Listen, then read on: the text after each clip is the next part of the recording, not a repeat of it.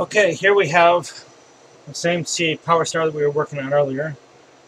And the next step is we are going to defork it. We're going to take the optical tube out from the forks so we can adjust the declination, bearing, and motors. And we're ultimately going to take the optical tube apart, take all the lenses, the lens and mirror out, clean everything, and realign it.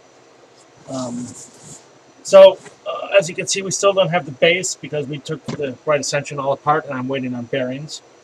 So what we do here is, let me show you.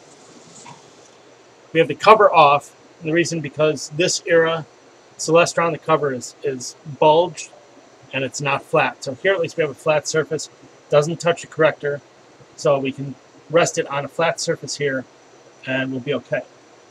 So what we want to do is loosen the declination so it's loose, and then tip the whole thing like this.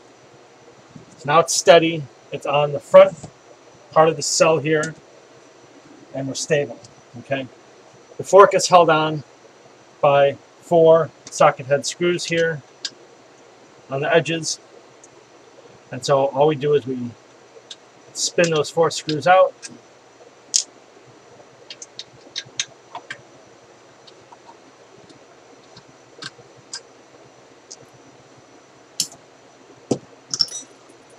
On this side. So 3 of the 4 screws obviously are going to be easy. The 4th one,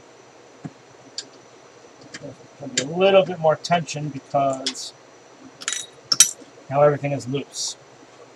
So the problem here is to be careful.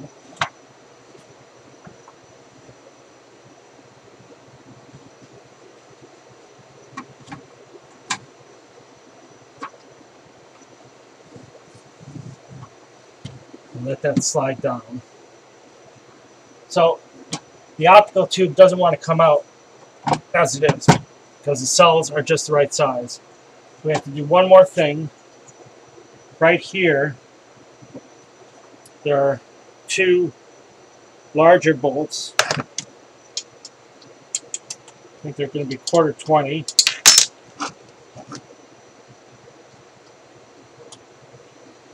So pick one side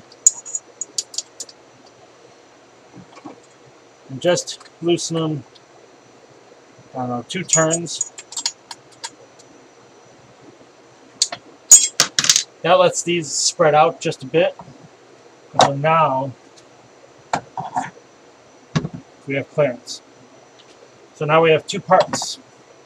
We have the optical tube, and we have the forks. And just to be safe, I would take these and just tighten them, snug them back up.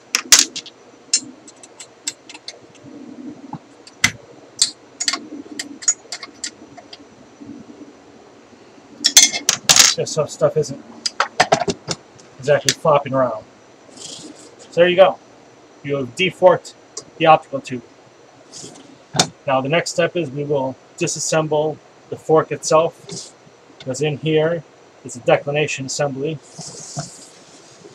the gear and the clutches. We want to disassemble that and take a look at what's inside.